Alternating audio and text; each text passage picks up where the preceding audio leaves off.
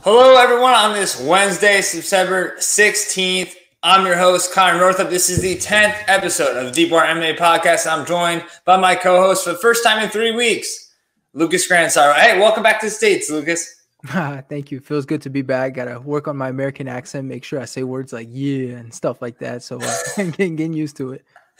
And we're also welcoming our guest this week, kind enough to join us, MMA Fighting's own Alex K. Lee. How you doing, Alex? I'm great. It's great to see you. It's my first time doing a show with Connor. Lucas and I have done shows together before. Lucas, you were looking like a young Mark McGrath from Sugar Ray. You look fantastic. Actually, now that you say that, I will transition. So I actually went to a Sugar Ray concert a couple of years ago. And one thing I thought was so funny was, I mean, obviously most people were like young and everything. And I remember McGrath said, he goes, they were, I think it was Fly. And he was like, this song, he's like, was like number one hit in America. And all the kids are screaming. And he goes, and none of you were born yet. It's like 1999 or something like, or 98 or 99. Oh my God. Yeah, it's something crazy. He's like, none of you were born yet. Everyone just started cheering. But guys, we're dating ourselves. We're dating ourselves here. Yeah. Billie Eilish. Boy, that Billie Eilish is really good. Yeah. But what a weekend this past weekend. We obviously had the two Bellator cards. Michelle Waterson and Angela Hill obviously did their thing in that main event. Very entertaining. Plus, there was a ONE FC card kind of thrown in there too. So a lot to process this week. Was it not, Alex? Yeah, the two Bellator shows kind of crept up on me. I remember as I was kind of doing preparation at the beginning of the week, I'm like, oh, right. I was like, because I was oddly looking forward to Musasi Davis and, of course, looking forward to the bantamweight title fight. And it only occurred to me, I think, like on Monday or the weekend before, I was like, oh, those are both happening right now. One's a Friday, one's a Saturday. Among a bunch of other notable things, some debuts for Bellator, some fights between high-ranking guys that could lead title shots, and then, of course, going head-to-head with the UFC on Saturday. So it was a super busy weekend, there was a lot of positives to take away from it. I know we're going to talk about on the show, but I'll say I think there's a lot of good stuff for fans of both promotions and MMA in general. So some great highlights and some great lowlights as well. I think we'll also talk about. Yeah, no, it's been like crazy too, because if you actually think about like when this whole like COVID thing had started, it was like I felt like everything was going like so slow, and now we're having like all these different cards like all the time now and everything. It was like you thought like Contender Series, you're like, oh, that feels like forever away. Then now, like, we're far into that. And then it was like, oh, well, Adesanya and Costa, like, we're only a couple of weeks away from that. So it's like, I mean, at the pace we're going now, it's just moving so fast. And then, Lucas, for you, were you able to catch like a lot of the action this past weekend now that you're on kind of a normal schedule with, when the fights are, they're not like, early in the morning? Yeah, I mean, when you're in France, you got to pick and choose. Now it's just like, luckily, they're on at a sort of reasonable time. But yeah, Bellator, I mean, it was something like, at first thought it was the same fight cards. It's like, wow, Bellator is stacked. And then they bait and switched me by, switching them. And I was like, okay, so they're both kind of medium. But no, it was fun to watch Bellator again, even though I had to stream it because Paramount isn't on everything. But luckily they're done with Paramount. And then, UFC was decent too. So, but there's a lot of MMA. I mean, you even mentioned one championship. I mean, not going to sit there and pretend like I watched that one. But yeah, there's so much going on. It's tough to try and catch everything. Yeah, and we're seeing like those regional promotions too. Like CFFC already had two cards, and they're having another on Thursday and Friday. So the wheels are definitely moving in the MMA world. And for people that maybe are just watching for the first time, or even if you haven't been here, I'm just going to explain the kind of the theme of the show. It's MMA reporters, kind of talking to MMA reporters. We'll have a little discussion with Alex, kind of about the crazy world of MMA reporting, and then we'll kind of dive in to some hot topics later on. But Alex, just like looking at what you have done so far and everything too, and I saw you studied sports journalism at Centennial College in Toronto. Was like MMA journalism, was that always the path for you? Were there other sports that maybe like you got into sports journalism to begin with? Was MMA always that route? I think professionally speaking, actually, surprisingly, yes. I'm not when I was younger growing up. I think like a lot of sports fans, you focus on one of the big four, right? Or again, if you're one of those cultured people like Lucas, I'm sure is football. You study the football, the beautiful game. But a lot of us, again, I'm talking big four North American sports. For me, basketball, I'm still a huge fan to this day. But at some point, you kind of look at the field of how it is to get in there. And I'm not saying it's easy to get into MMA, by the way, but it is, it's a much younger sport relative to NFL, MLB, exactly, all the major sports that we all know so well. So the field is definitely a bit more inviting. I'll say maybe that's the word to use. It's just so young, it's so undefined. as far as what MMA media is. I'm sure a lot of viewers and readers know that. Like you go to one site that has this kind of tone, you go to another site that has a completely different tone, and I mean like dramatically different tones. And that's what's cool is like there's kind of always a place for every kind of voice right now. Will it be that way in 50 years? I hope so. You know, I hope that this is kind of how MMA is. Like it's just a kind of sport that invites these kinds of attitudes and things. But maybe it won't be. Maybe it'll become more rigid and more formal. I don't know. You know, there's no way to know. But yeah, for me, I loved MMA, very much a late bloomer, getting into the UFC, and then, you know, from there learning about all the other promotions and going back through history. But yeah, and then just fell right into it, and very, very lucky to sort of the path that came along. Just a lot of just companies that were looking for an MMA guy, and I kept falling into those spots. And then yeah, eventually ending up with MMA fighting, which has been a really, really great experience for the last few years. Yeah. So Alex, I think you knew this question was coming, but at what point did you realize you wanted to be the Stephen A. Smith of MMA? How dare you? How dare you, Luke? Well, you know, I'm glad you got it. We're not mentioning that name again.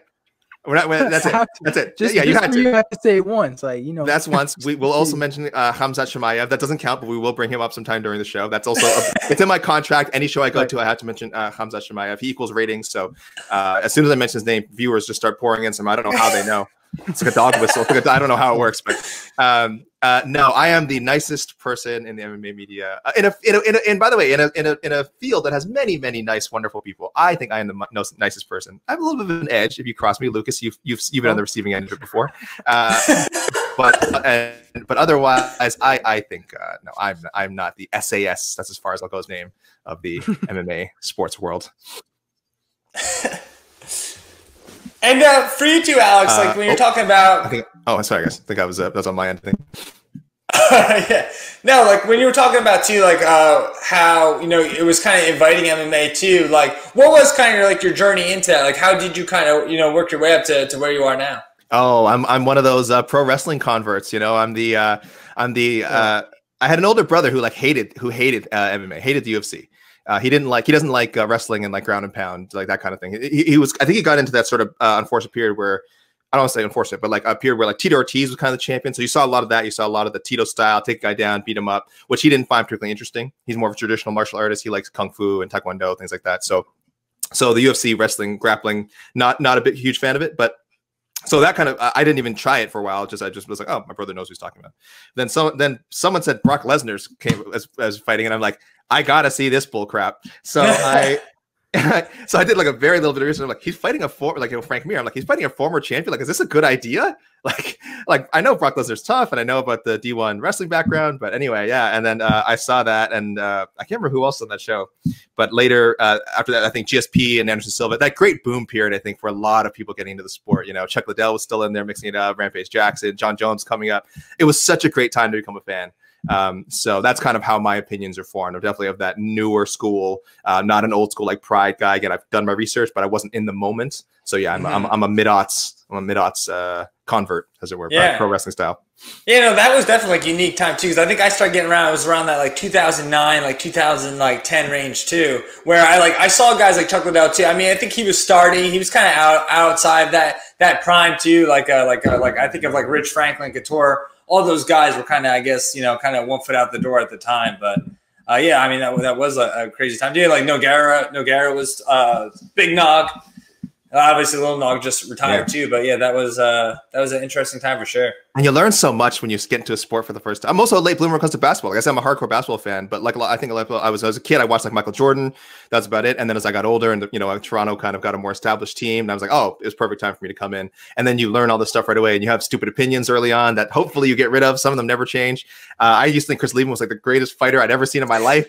I thought Chris Lieben was brilliant. I think his fight with Sakara was one of the first fight I'd seen. It's one of those classic Lieben things where he just got punched a million times and just walked right through it. I'm like, this guy will never lose. I'm like, this guy's amazing. Look at him. He's invincible. I learned very quickly Chris Lieben was not invincible, and a lot of other things, thankfully, that have allowed me to work in this field. And for you too, just like being in the Canada area too, like were you, how familiar were you with, like, especially like when you're getting started too, were you familiar with like the regional scene there? No, not at all. And if anything, it was kind of like that was the bad thing. Was I thought it was so cool with GSP and, you know, TK over in Montreal, and so I thought the scene was booming, and I think it was for like a minute. And then you know, when the Ontario, when they passed like they were going to allow MMA, I'm like, oh, this is great. This is the second wave of Canadian MMA is going to come along. And like the exact opposite happened. There's too much regulation, too much red tape. I'm just not sure what happened to MMA in Ontario, but it's pretty much, it's a very dead scene outside of the amateur circuit. So in that sense, I came in at the wrong time, and I'm a little sad about that. I would have loved to have been able to cover more local events, but really there just aren't any. Yeah. And did you start too, like as more as like a radio guy, like kind of doing like stuff like this, or were you more like kind of print?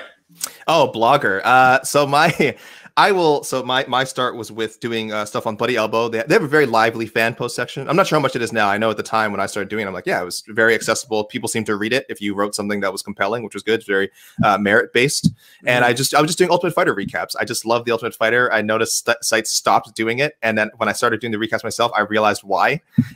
Because the seasons were getting pretty bad. But for me, it was so fresh just to write about it. So I was able to, come up with something at least moderately interesting. And you get like 6 comments on there, and every time you got like 6 comments from me, was like, oh, this is amazing. This is the greatest feeling in the world. That 6 comments might equal like 12 people who actually read it, and then half of them comments. I don't know. But yeah, started with writing, and kind of wanted to get into video, get into broadcasting. But again, that's a little bit more difficult to get into. Again, but I love doing stuff like this, and so I like having the option of doing podcasts and videos, but also but primarily writing, and I'm fine with that. I enjoy writing as well. Yeah. What's been that like too? Like you say, you like doing stuff like this, and obviously you're doing more of that now too. Like, what has that been like, kind of adjusting to that throughout the years?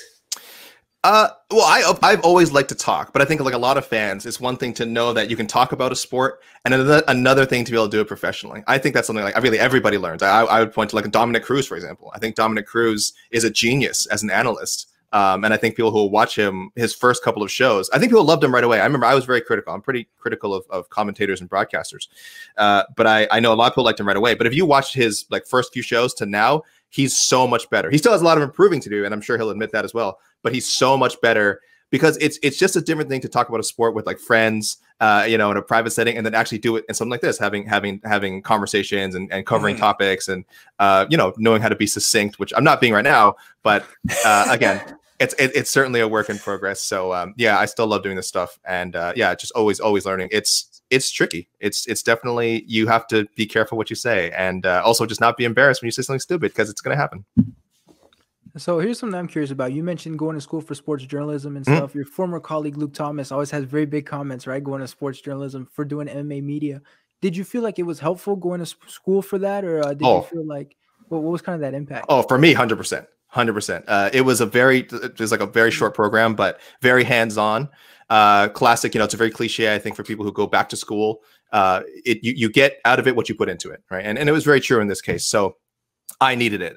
There was a lot of things which I thought I understood in theory, but then once put into practice, I realized how little I knew. And again, still to this day, like I said, there's things I'll approach and I think I know how to do it, and then you try and you're like, holy crap, I need to talk to people. I need to ask questions. So yeah, it was hugely beneficial. I would recommend to anyone who's kind of wanting to get into this field, please try some form of journalism, sports journalism. If you have a program that you can go to that works for you, great. But of course, just journalism in general is really helpful. I'm not saying you can't get into it just by doing like blogging and self-training. There's certainly people in the world gifted enough to do that. I am not one of them. And if you're not one of them either, I would say give school a shot if you can afford it and if you have the time for it, because it was absolutely invaluable. I wanted to ask about that too, because I went to journalism school at Temple, but just like when you were like looking at schools too, like were a lot of schools like offer that sports journalism program? Because I think Penn State has that, but I don't remember like a lot of other schools kind of offering that, hyper kind of sports journalism class.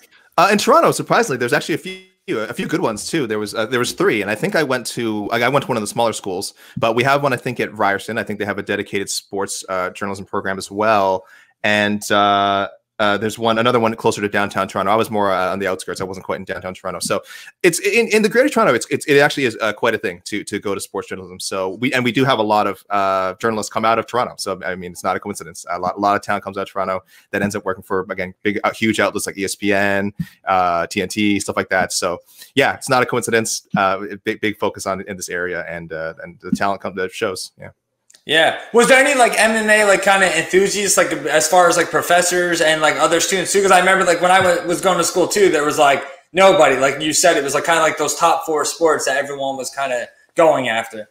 No, my professor hated MMA. He's an old school, I think, boxing guy, though even that he doesn't love, and he loves pro wrestling. So on that, at least we kind of bonded. So I tried to convince him to let me do MMA projects.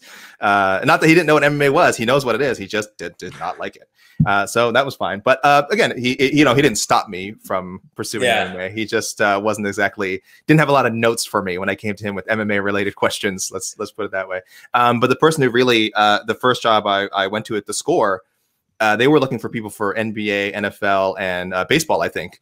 And then just offhandedly, I mentioned, I would say my second sport that I'm most knowledgeable about would be MMA. And then that suddenly moved me to the top of this hiring list because he's like, oh, great, we're looking for an MMA person. So that's my other thing I would tell people is, guys, mention all your skills.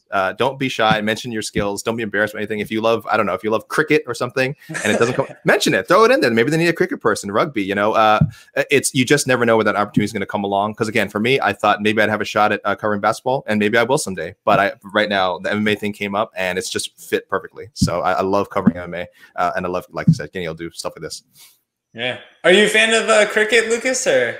A huge fan. I'm one cricket guy right here. Ismail Malamedov, a favorite player of cricket. Everything's off top of the dome, just making shit up. What a pull! What a pull! For people, I was expecting that. I mean, if you're confident about it, people will be like, "Man, Ismail, this is a great player. Got lots of home runs or touchdowns or whatever those people do." No, cricket's not in the real wheelhouse. It's basketball, the beautiful game, and of course, MMA. So there we go.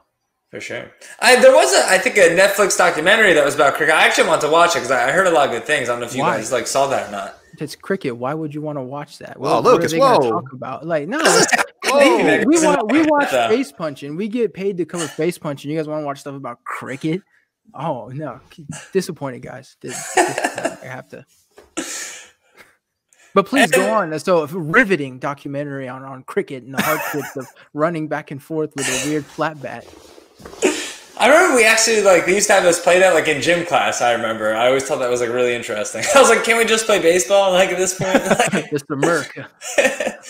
But I guess moving on to, I guess we'll go on to the debate portion of the show. And like I kind of mentioned at the top, a lot to process from this past weekend. And I thought one thing that really stood out, and it kind of took place right before everything kind of happened on Friday afternoon. Bellator obviously announced the deal with CBS Sports, and that they're going to be moving away from Paramount Network. I believe it starts on October 1st. But for you guys too, and we'll start with Alex on this one, but just how significant do you think that deal is for that promotion?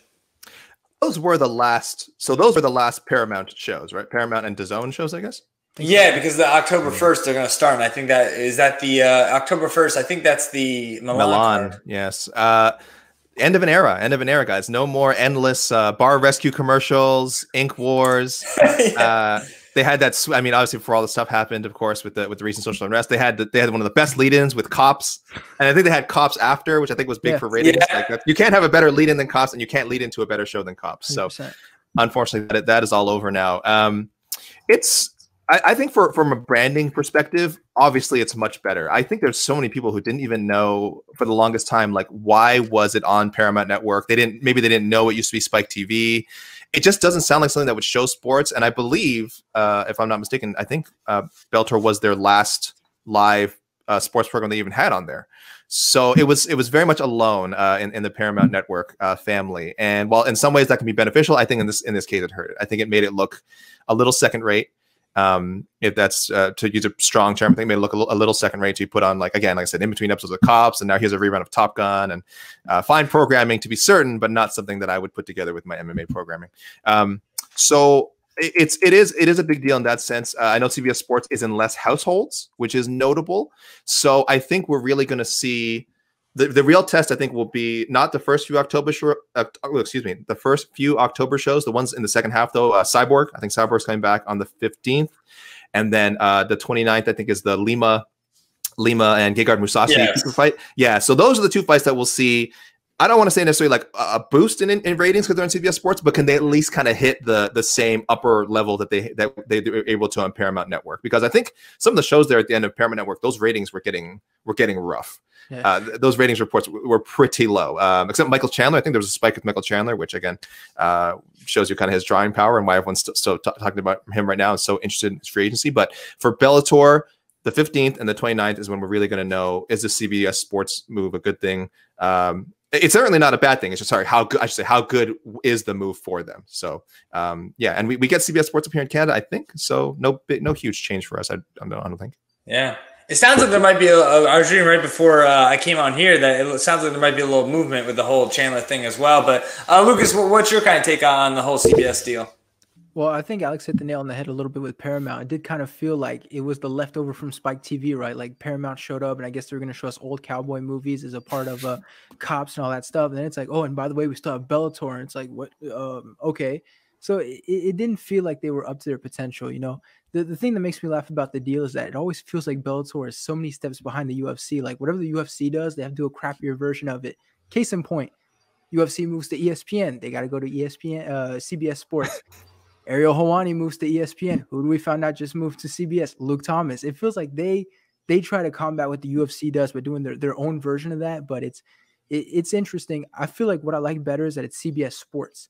So they actually know what they're doing with sports. I think they might do stuff with boxing or something like that. So I certainly trust CBS more than I do Paramount, because old cowboy movies and Phil Davis, like it doesn't really, you know, go together. So I'm interested to see what CBS does, but the fact that they brought in Brian Campbell, Luke Thomas, it shows that they're serious about it as well. So I'm very curious. I think it could be a great deal. Anything to make it look better, especially presentation wise, and look more professional. So I'm definitely interested to see what CBS are going to do with this.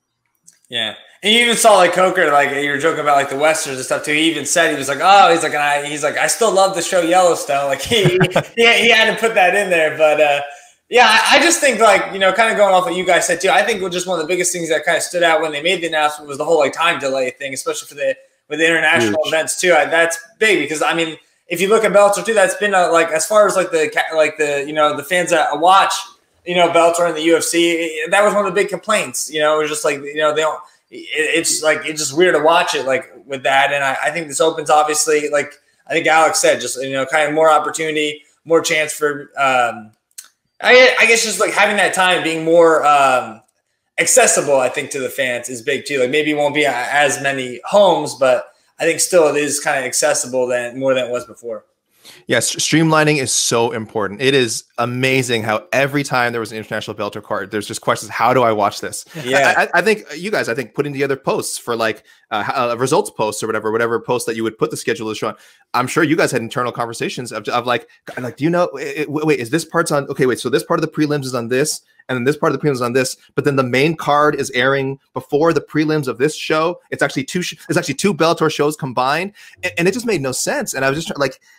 Every time I would look at those things, I'm like, imagine having this, even if I were having this conversation in person with someone, how would I explain this? Like, right? Like writing it down is confusing enough. And they're like, oh, maybe, you know, but maybe if someone just asked me, I'm like, no, that's not helping. I don't know how I explain this to someone, how this Bellator show that just, it's actually two separate shows happening on the same day. There's a main cards happening.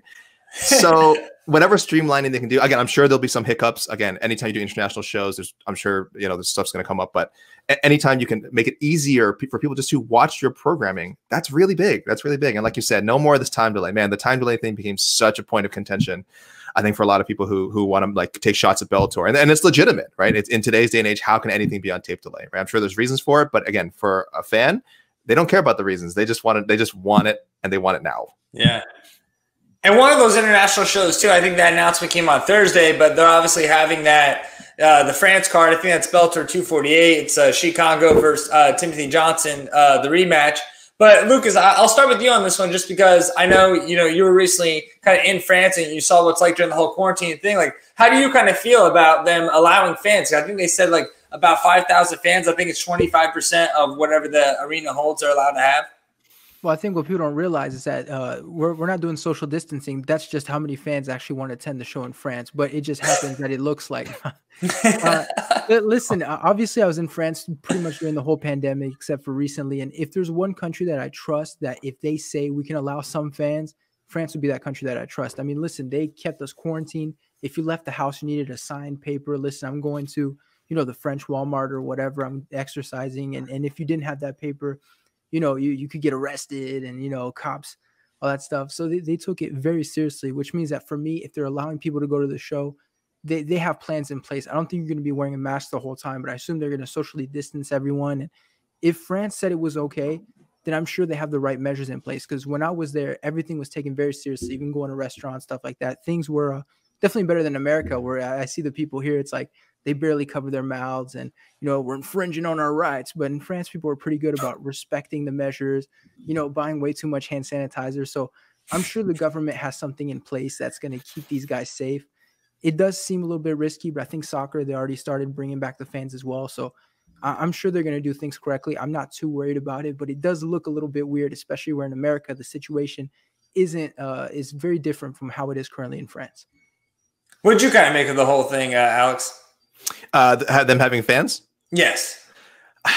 Again, like I said, I'll definitely defer to Lucas here. Like, Japan was kind of doing it before. I think a few months ago they had a show in Saitama or Yokohama. I'm sorry, a kickboxing show. I think it was a K1 show, and this was in end of April. Like, this was so soon after the outbreak really started, and all these companies were shutting down. This Japan, this K1 show, I think, had it fans, and they kind of did stuff that people are doing now. So again, I think they did it too early. But I understand that they at least did their best. There were some temperature checks. There was, a certain amount of seats, people are seated here, designated seating.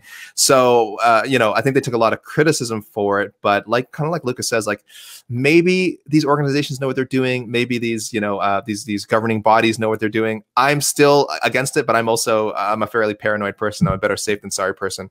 And I understand, again, if people have the proper safety protocol in place, that they feel like the show must go on and let's give it a shot, and someone has to be the first one through the door. So if this is how it goes down in France and it goes down safely, I mean, that's a big step for them, and also again for Bellator to have pulled this off. For sure. And we talked a lot about Bellator now, but we also had the UFC this past weekend, and obviously Bellator had the advantage of having those two cards. But I mean, even though a lot of people kind of were, maybe the UFC card wasn't the most highly touted going in, I mean, I think it is served pretty well, and especially with the Waterston and Hill too. I mean, that was a great fight, all the way through. So for you guys, and we'll start with Alex on this one too. What promotion do you think kind of won the weekend? Was it an advantage having two cards, Connor? Was it? Because based on the reception I've seen to 245, I watched the highlights 245 and some of the fights in replay, but I did not catch it live. But I was paying attention to social media at the time. And I saw a lot of people not thrilled with the main event, not super thrilled with Kat Zingano's debut, and depending who you ask, thrilled or not thrilled with some of the techniques that struck below the equator. Now, I'm a sadistic person, and I find humor in fouls in MMA sometimes. I think we all do, right? We all enjoy a good low blow every now and then. But I will say, even I felt sympathy for poor Peter Stonanek, who I'm sure everyone's seen the clip by now. Raymond Daniels striking, I think it was twice, with spinning kicks to the groin. Spinning kicks to the groin. We're not talking a glancing like teep that accidentally, was a misplaced teep. No. These were spinning kicks. I think that Raymond Daniels later described as a grenade launcher or dynamite. Just not. He described it in a way that you would not want to be hit by that kind of strike. Yes. Where it hit. So that card certainly didn't do Bellator favors. But I thought from what I saw on Saturday, it was definitely much better. I thought the main event was very, very strong. I thought they got some very positive things that they can build on, like Neiman Gracie. That's a nice win. That's a nice bounce back win. Oh, sorry, guys, am I frozen? You kind of look like a robot right now. Did we lose him? I think we might have lost him. Oh, there he is. Making a comeback. Alex, can you hear us? We can't hear him. Well, maybe Alex is working on that. Lucas, for you, what promotion kind of won the weekend? Oh, sorry, guys. Sorry, my bad. Oh, there he is. All right, he's back. Yep. Hello. Sorry about that. Sorry, Lucas, were you in the middle of a thought? Sorry, I'm having some internet connections here. Sorry, Lucas, were you in the middle of a thought? I don't want to interrupt you if you were taking over. No, don't try to out-Canadian me. Like, I gave you your space. Your bag. Go yeah, ahead. Sorry. I was saying yes, even though the main event and some of the action on 245 may have been disappointing, I think there was a lot of positives from 246. A very good main event. A strong champion. I like Juan Archuleta. I know he's not, maybe not the most well-known guy now, but you can work with him as your champion. Very talented guy. Neiman Gracie, huge comeback from the Rory McDonald loss, which I think had a lot of people questioning, was he, like any Bellator guy when they take their first loss, was he just defeating easier competition? John Fitch, very legitimate. Yes, maybe near the end of his career. or at the very end of his career, as we found out after. But very tough guy to submit. So that was great for Gracie. And then starting debuts, I think, for Liz Carmouche.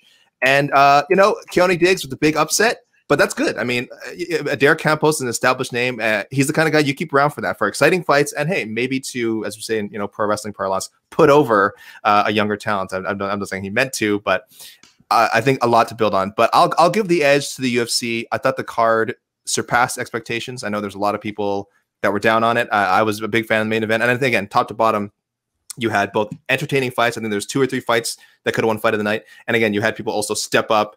Kevin Kroom, great story. There was a lot of good stories. So I'll give the edge to the UFC. I think they had the better card, taking everything into account. How about you, Lucas?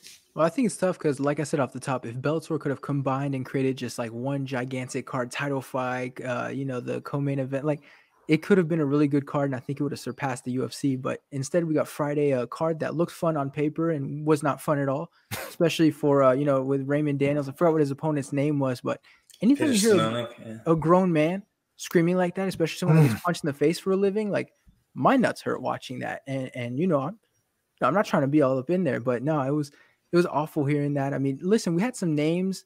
The Kat Zingano fight, like, listen, I was fine with it because she needed to do what she needed to do to win, to bounce back, the big promotion. But I mean, on paper, it really didn't deliver that much. The main event wasn't great. Like, I feel like if we could have had one combined card, they would have beat the UFC. But like Alex mentioned, just going on Twitter, you can see like where the hype is. And I feel like more people were excited for the UFC. More people were talking about the main event there than they were anywhere else. Even though Bellator went after the UFC, which was good because they didn't have to compete for it. But you have to give the edge to the UFC, even though I feel like Bellator could have and possibly should have won that night with the kind of fights they put on. But, I think it's a missed opportunity giving us 2 mediocre cards instead of like one really good card to sort of, rival everything.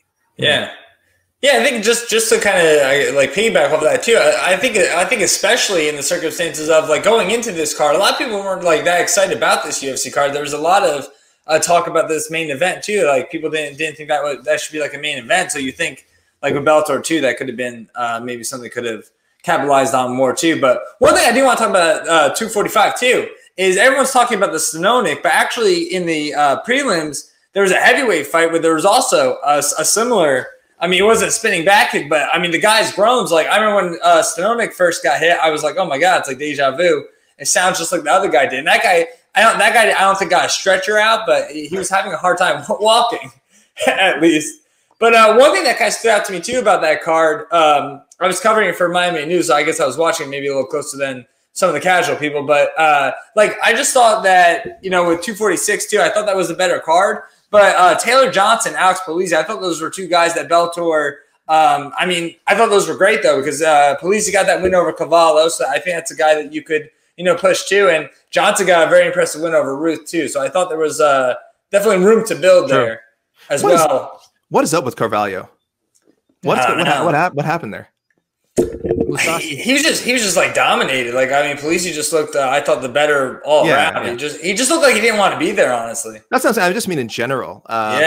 Four of his last 5 losses in 4 of his last 5. He's not that old. He's 34. He's 21 fights. That's a decent amount of mileage, but that's not extraordinary by MMA means.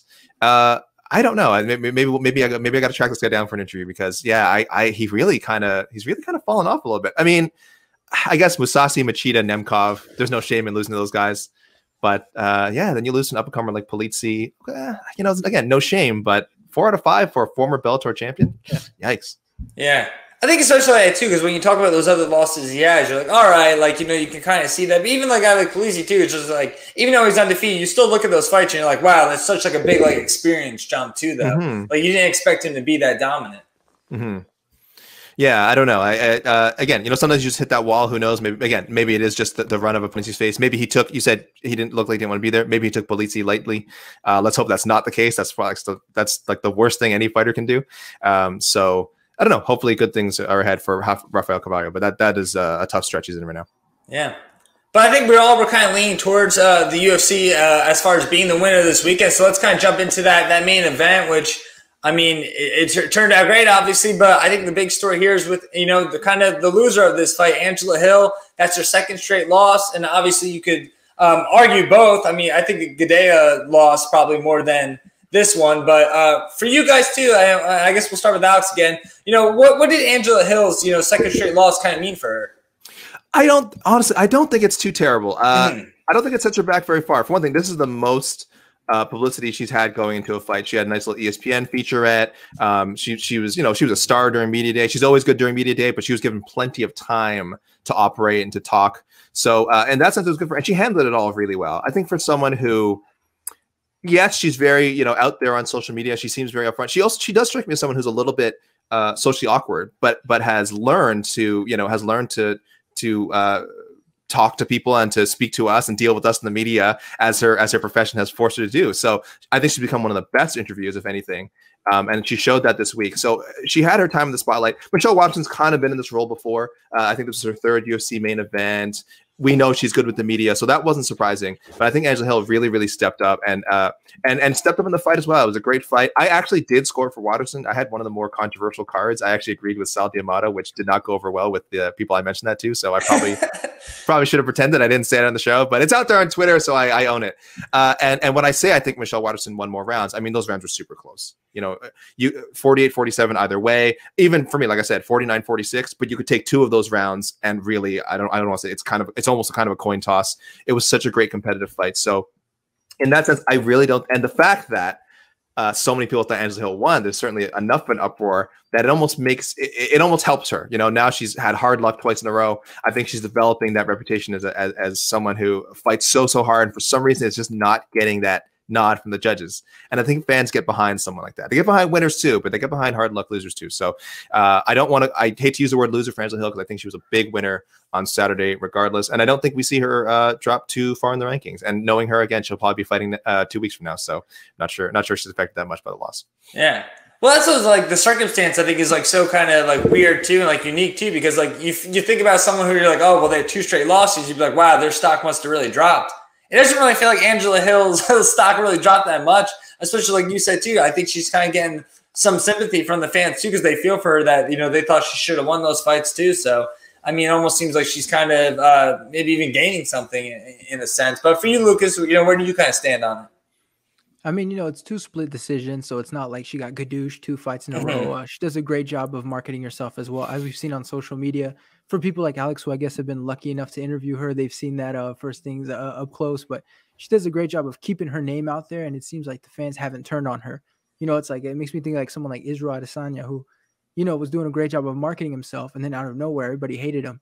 It seems like everybody likes Angela Hill, so she's going to be one of those names that, people are going to like her, and even if she loses a close fight, since people like her, they'll probably tend to lean towards her. I'm not saying people in the media, because obviously we're in a different position, but she's going to do a good job of keeping her name out there. In terms of what it does, I mean, it's 2 fights in a row where there's a lot of people that scored it for her.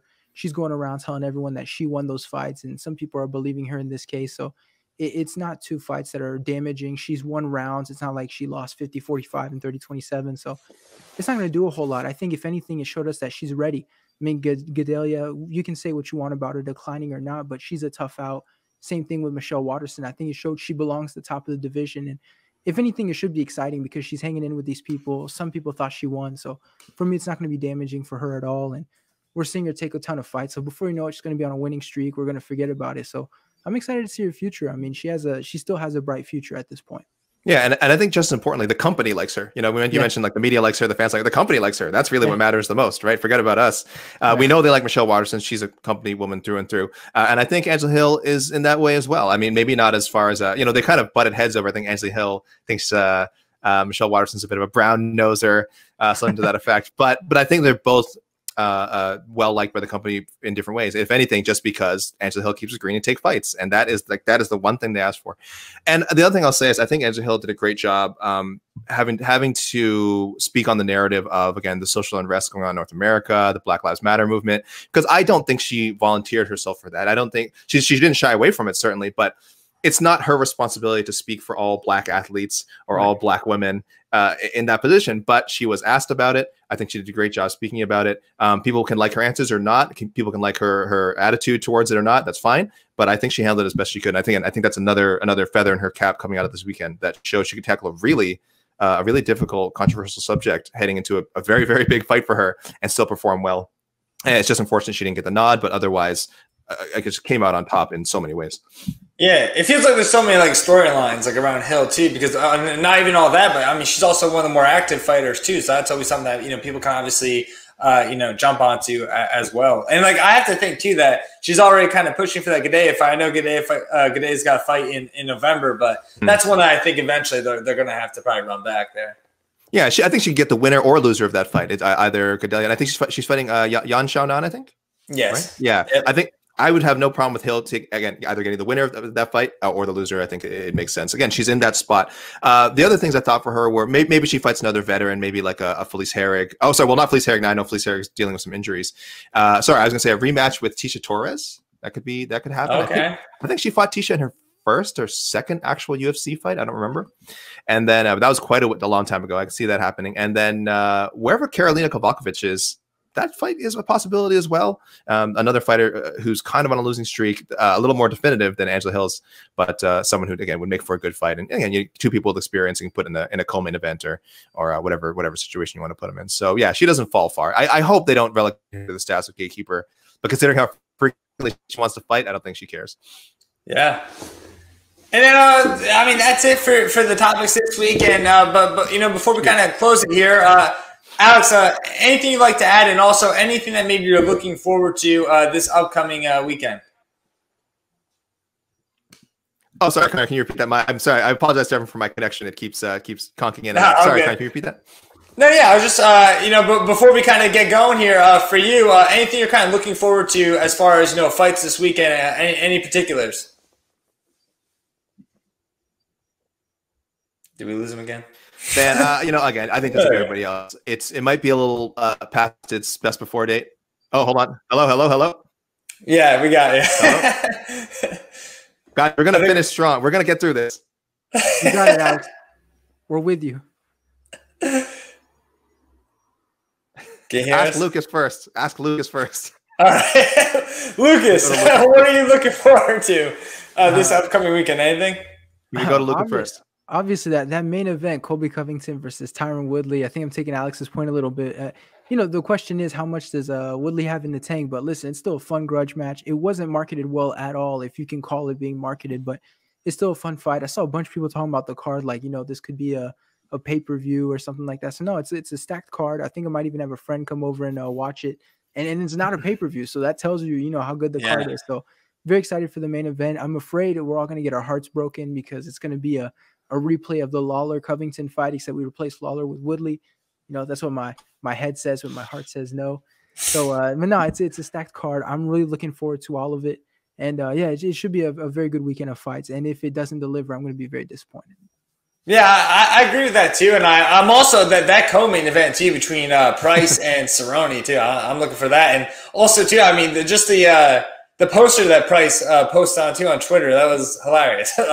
Alex, where do you kind of stand on the whole thing with this upcoming weekend? Anything you're looking forward to? Guys, like I said, I mentioned at the beginning of the show, I'm obligated to talk about him. Right. Sorry, guys, can you hear me? Yes. Darn it. Am I back? We can hear your voice. What's going on? I've got radio waves passing through my neighborhood. Hello? Yeah. Can you hear us? Okay, don't worry about seeing me. If you can hear my voice. Yep. Khamzat Chimaev. We have to talk about it. I'm of two minds of this guy. I'm like a lot of people. I love what I saw on Fight Island. Okay, super exciting. Love his personality. I want to smash. I want to fight 2 times in one night. That's great. UFC loves it. I want people to temper their expectations. He's 8-0 now, 9-0. He's facing a guy in Mearshart, very strong grappler, bigger than a guy who's I think will be bigger than him when they get in the cage. I could be wrong. And look, I think of course I'm picking Chimaev. That's fine, but I want people to temper the first 2 guys he beat have 0 grappling game, 0. And he did what he's supposed to do. He took care of business. Okay, I am not trying to slow down the Chimaev hype train. If you love Khamzat Chimaev, more power to you. I'm just saying, I wouldn't be surprised if he lost to Gerald Mearshart.